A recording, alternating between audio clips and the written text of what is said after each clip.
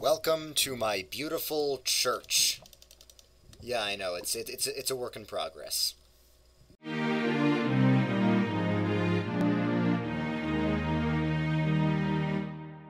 Sup guys, welcome back to Church of Minecraft, and we don't really have a church. This is just the spot where we're gonna make the church. This is just the spot on the top of this volcano. So yeah, anyway, today we're gonna be talking about something called grace. Now, a lot of you may have heard that word, people talking about the grace of God, but usually when I ask people what it means, they don't really know. So basically, grace is very important to understand, because without it, without grace, Christianity is actually kind of bad news. But with grace, Christianity becomes good news. So what do I mean? Well, the Bible talks about a very sobering and uncomfortable reality that basically none of us are good enough for God. None of us are good enough at all.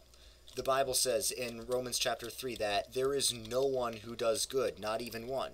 And that's quoting Psalm 14, which also says that. I'm just giving like a couple examples. There are like way more examples in the Bible, but the general trend is that, nobody really is good enough. Now, it's an important part of being Christian is to reflect on that, reflect on how have I sinned, how have I done wrong, but it's also important not to forget about grace, because without grace, that will just make us depressed. It'll either make us depressed because we know we're not good enough, or it'll make us very arrogant and proud of ourselves, because we might trick ourselves into thinking we are good enough if we try hard enough. But we're not. So, what grace really means is free giving. So since God loves us infinitely, He is willing to give us salvation and eternal life for free. Free means that we don't have to earn it. We could never do that, because since no one's good enough, nobody could earn salvation. Nobody could earn God's love. It's not something you can do. Now, if you read the gospel stories, you read about these characters called the Pharisees. The Pharisees were the religious leaders of the time, and they followed all the rules, or at least they thought they did, and they were very proud of themselves. But they were very arrogant and unkind to people who they thought were sinners. They were very judgmental.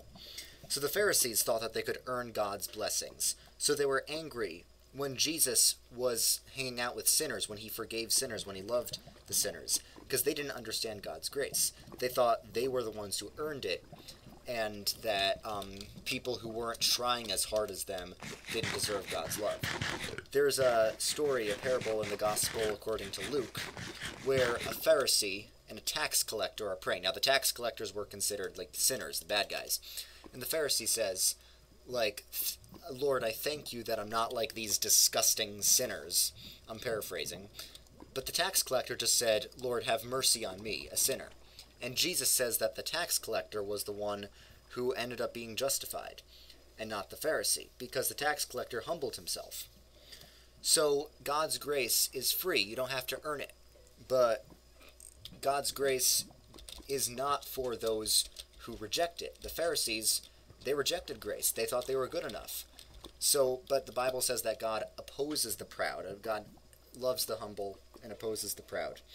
So with grace, we do not need to worry about being good enough. We just need to trust Jesus.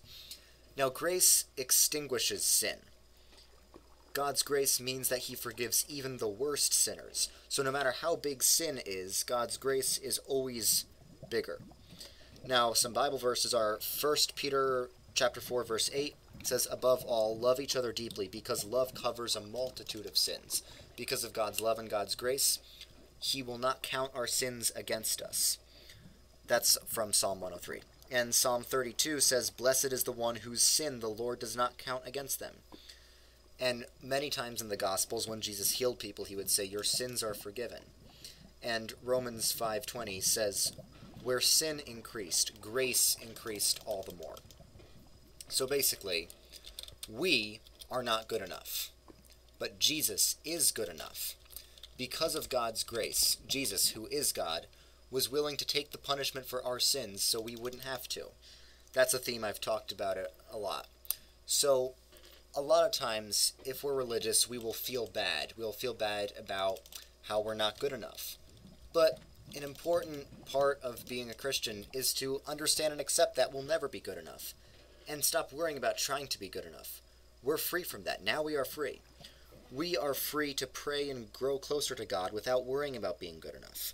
Jesus died for the sins of the whole world, and through him we can know God. Jesus is the bridge between us and God, since he is both human and God. Now, you don't need to do anything. Jesus did it for you. That's called salvation.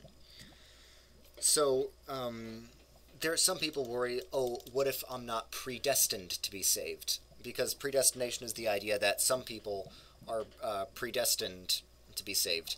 Now, nobody is actually predestined to hell. What is true is that if God does not intervene in our lives, we will end up sending ourselves to hell.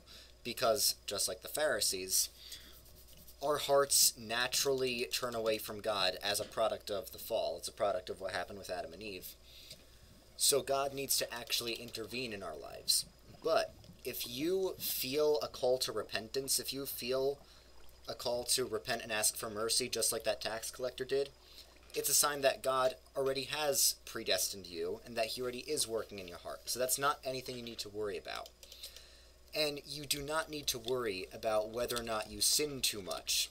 You do not need to worry about whether or not you're worthy of God's love or his grace, because grace cannot be earned, like I said. You are free from that. So that's a very important part of Christianity, is the freedom that we have in Christ. So if you're worried about whether or not you're worthy or whether or not you're good enough, that is something I would like you to think about. God's grace is freely given.